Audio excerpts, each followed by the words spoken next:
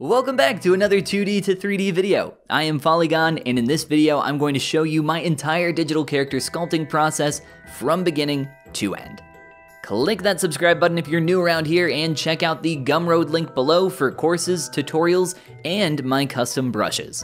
If you want to learn how I do everything in this video, check out the Appeal Academy. Here is some of my students' work that have gone through the program. A huge congratulations to everyone that participated in this year's Sculptober. If you would like to see more artwork from the challenge, check out @SculptoberOfficial on Instagram.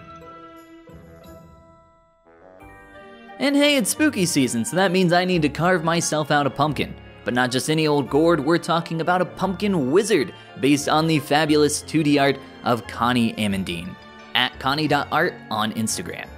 I'll be turning this 2D concept into 3D using ZBrush, created here on my Cintiq tablet that lets me digitally sculpt my characters starting from a simple sphere.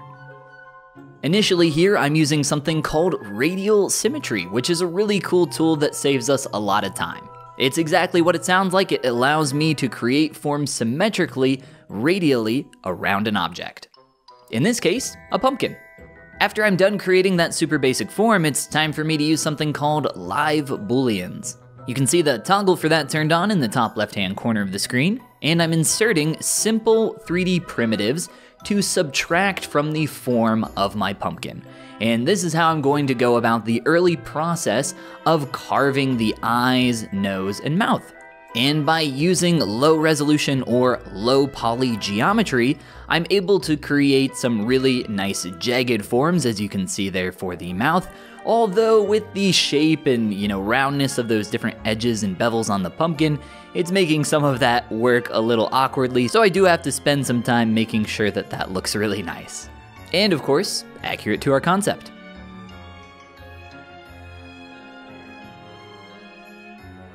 From there, it's time to stretch out a couple more spheres, as you guys know I love to do for almost everything that I'm blocking out in the early stage of the process. I use this to create a quick neck and body, as you can see, as well as stretch out the basic position for the legs and arms. Also throwing on some quick paint to those objects to start separating out some of these different areas to distinguish them proportionally from one another. Getting paint on your character early is a fantastic way to check proportions and also get things to start feeling more like the finished character in the early stages of development. For the hat, it is a simple cylinder with a couple extrusions, a little bit of taper, and voila, you got yourself a witch or wizard hat. Not too complicated there. During the early stage of blockout, most primitive shapes are pretty simple, and I like to poly model or use the Z modeler brush here in ZBrush to keep some of that as simple as possible. I'm a really big fan of repurposing as much of your old stuff as you can. Of course, if your goal is practice, then maybe create every single thing from scratch, but that's exactly what I did here with this hand. I'm repurposing that from another character that I've created in the past so that I can speed up my workflow and start to get him holding that wand and get towards a more finished character a little faster. Of course, hands, very complicated, so I will be going back in on that hand and doing a lot more work on it later to get it to a more finished result, as well as get some of that nice wooden texture on there. Folds are always a ton of fun to sculpt. It's actually the most recent tutorial that I'm creating right now for my Patreon. There's a link down below if you guys want to check it out, as well as get access to all of the other great tutorials available on my Patreon, included all for the same cost. If you want the most updated list on what's available, check out the front page of my Patreon. For this initial process of sculpting, I love using exaggerated, sharp forms to pull out and pinch and just create some messiness to my organic forms as I'm trying to get the general flow and direction of these big poofy sleeves. This is the part of the process that I consider to be refinement, when I'm taking all of these blocked out primary forms that look rough nasty and sometimes a little alien, as I always love to say, and starting to refine those, make them feel a little more organic if they need to, or a little more inorganic, something like clothing, or our backpack here, which was a ton of fun to work on. Luckily, Connie had some additional reference for me that I could use to get the backside of this backpack, get everything nice and as accurate by lining up the image with my sculpt here as I went, as well as getting on those little stickers and pins and all the zippers, bags, handles, etc. There's a lot going on with this backpack. Actually, in general, there's a lot going on with this character, I should say. But here is a really nice small subsection of that, as there are all these little parts interacting and working together. Just to create that little bag on the side is a few different pieces of geometry. I think the main bag here in total has over 20 pieces of geometry by the time I'm finished with it. So a lot of different things going on here to create this cohesive feel for this finished bag. Oh, and of course, roughing up some of the form to make sure that it's not all nice and pristine.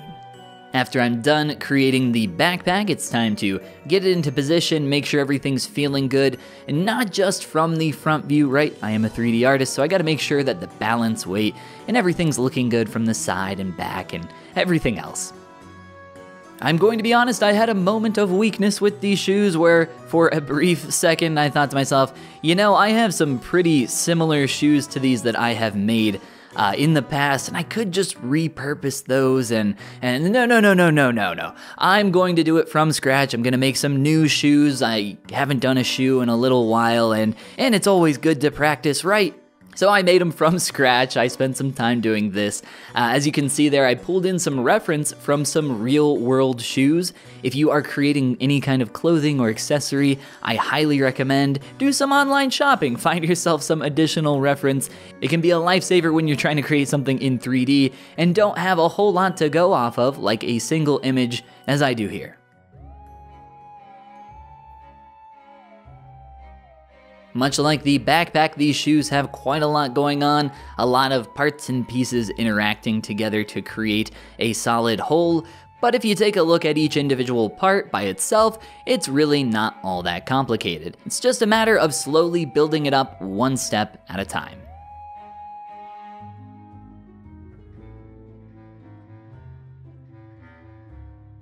And after I'm done creating that orthographically, it's nice to have that in the world axis as I work so I can snap my camera and everything. I can get that into position, put that on the foot, and start working on some folds for our pants.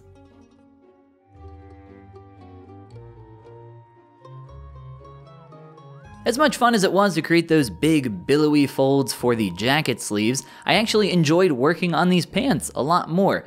Some of the sharper, pinched forms around the ankles and backside of the knee were a lot of fun to create. I'm a big fan of sharp, soft shapes. If you've seen any of my work before, then you probably know what I'm talking about. If you don't, they're right here on screen. These are some of my favorite forms to create. I can just kind of get in and be a little messy, kind of work organically, and you know, whatever happens, happens. You can see I've even thrown in some random texture onto the pants to help make those feel a little more organic, and then I finish everything up there with some quick seams.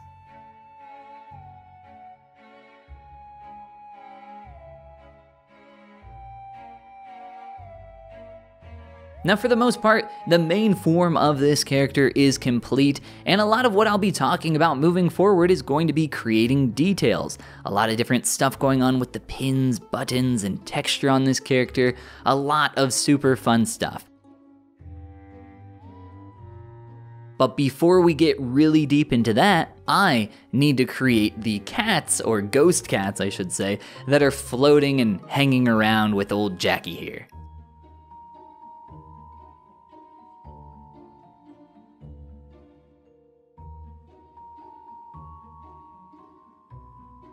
Each of the 3 ghost cats is unique, however, it's a good idea for me to create a base that I can repurpose for all 3 of them, rather than create all 3 from scratch. This saves me a lot of time for the early part of creating the primary forms for these, so I can go ahead and start creating the body, head, ears, and arms, as well as sculpting on some little forms for the paws there, or toe beans as some like to call them. Ghost beans in this case, I'm not really quite sure. Either way, we're now starting to create the face here using some masks and extractions. I'll be using these forms to create more Boolean operations, much like what I did with the pumpkin head in the very beginning of our process. After getting all 3 of those cats into the basic position, in terms of making any changes, I just need to get them twisted, spun around, and stretched out to the correct orientation to make sure that the cats are enveloping the character and making sure that those are working from our side view and back, etc. Just like our backpack, shoes, etc. Once we create those objects, we are 3D artists. It can't just look good from the front. We gotta spend the time to make sure it looks good from every possible angle. And then to finish up on the cats, just some small adjustments to make each one unique, matching the reference and making sure those are nice and as clean as possible. Now sit back, relax, and join me on a small journey to Detail City as I go through just about everything on this character and start to push it to the next level. Here, starting off with the pumpkin head, going in with a host of different brushes to mostly rough up my surface, add some nice detail around these different areas that can use it specifically around these areas of the eyes, nose, and mouth, or maybe lack thereof since it's carved in. You can actually see that I've created an illusion of depth using that Boolean feature, as well as now starting to get in some of that surface noise, not only using my brushes, but also using features like clay polish for those that are familiar to create some nice, free organic forms. Our hat was feeling just a little too pristine, so I went in, started with a base layer of texture, then sculpted over top of that, creating some nice tears and rips here, specifically around this portion of the edge of the hat, as well as in a few different areas. It's absolutely fine to start with something that is an automatically applied surface noise or texture, but after the fact, you do have to go in and start making that feel a little more hand-touched. Typically, in my experience, when you start using these automatic tools, it becomes very obvious when you have especially something that's repetitive like a surface texture or anything like that. So if you are using some of that, make sure you go in after the fact and put a little hand-touched magic on top. Same thing here with the hand, starting to get that nice wooden striation texture going on, very similar to the neck and chest, as well as taking the time to make sure that the fingers are gripping our wand nice and tightly. As much as I love making details, I still need to make sure that everything's interacting in a very believable way.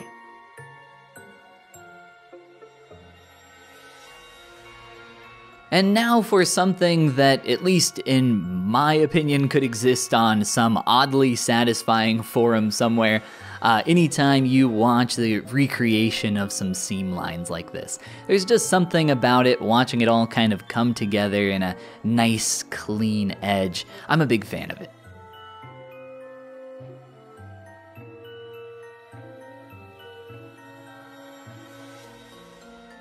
I don't know, there's something about it, just watching it all kind of gently flow and come together that is very satisfying.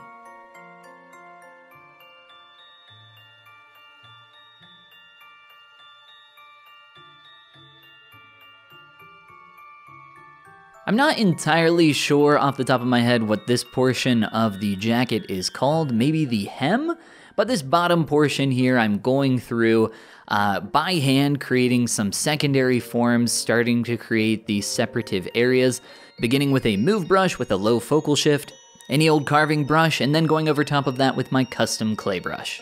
Finishing up by smoothing and then creating that nice edge, and then getting some sharper transitions in just a few areas here. And then I go up to the collar and give it the exact same treatment.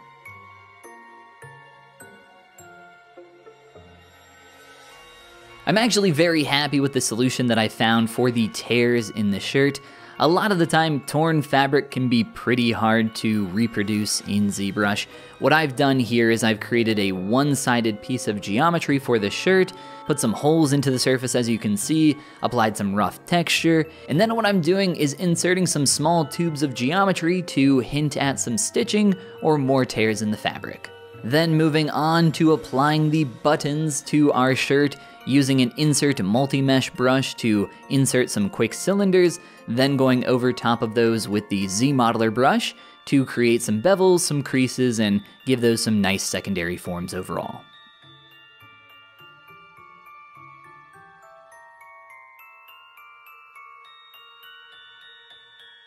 And then quickly going over to the other side of the jacket, just sculpting by hand using my own custom sharp soft brush to create the illusion of depth and make it look like a button might be able to fit inside of there.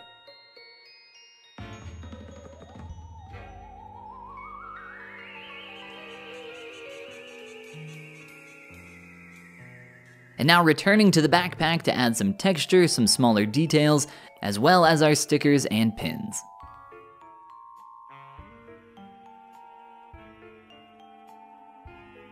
You know, now that I look at it, a lot of this footage is me sculpting this backpack. Maybe I should have titled this video, How to Make a Backpack.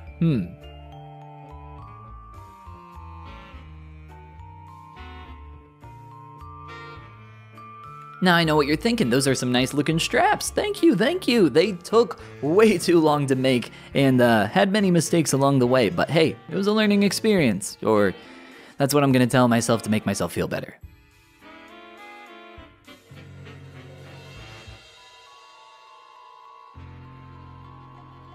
Okay, now one of my favorite parts, creating the stickers and pins that are going to be on the backpack as well as the front on the straps. For these, I could of course just use some paint and some textures or something like that, but hey, that's no fun. So I created some actual three-dimensional geometry. I cut out these shapes from the backside of this bag and then repurposed that geometry to create that ghost that you just saw fly by really quick, as well as a couple bats. And then finally this last sticker that's coming up here for the all-seeing eye. Kind of reminds me of the Eye of Truth from The Legend of Zelda.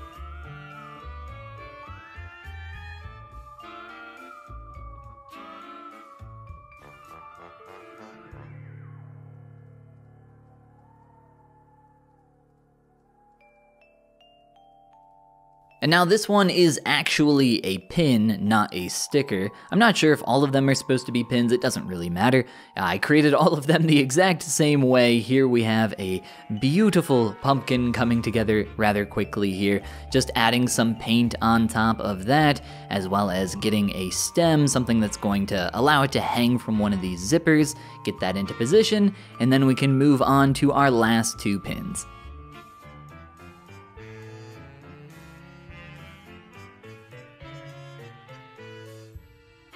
This was my favorite one to create. It had a little more organic form going on than a few of the others, so I could play around with this one, create a quick skull pin. I would put one of these on my backpack if I had a backpack and if I was cool, and wow, I need to go rethink a few things.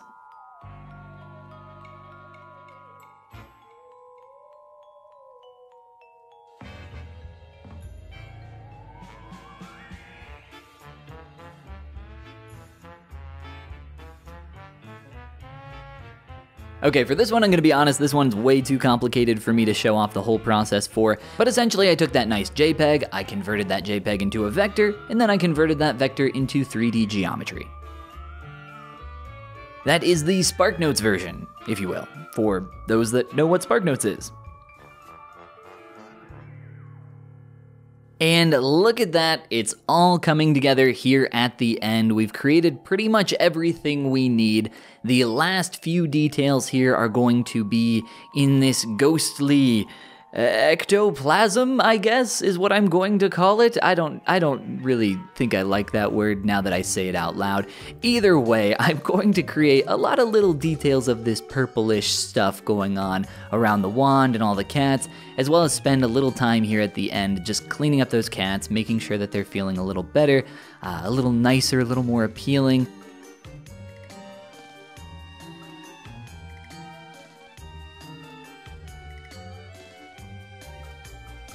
I'm gonna be honest, the hardest part about these cats were the faces. The faces are very flat in the 2D illustration, but in 3D, they just don't really work that way. They don't work super well from the profile. From the front, they're okay, but if I'm gonna be completely honest, I could have spent a lot more time on them, but hey, this is what you get this time around. I'm sorry, maybe I'll make some better ghost cats in the next character. We'll see, don't hold your breath. And now for the part that so many skip to, the final renders. Hello, my skipping friends, so glad to see you, but hey, if you like what you see, I think you'll also really enjoy learning more about the process of how I made this character. And if you'd like to learn some more about that, consider going back, checking out some of the video, or checking out the links down in the description for some more detailed looks at my creative process. Yeah, I know I caught you skipping, no big deal. Either way, I appreciate you checking out my art. Check out the links below in the description. My Gumroad is where you can find all of my tutorials and custom brushes, and the Appeal Academy is my big course that includes an ever-expanding massive library of videos on everything I know about creating appealing characters, which I think is quite a lot. And if you're not ready for that yet, I recommend checking out my Patreon.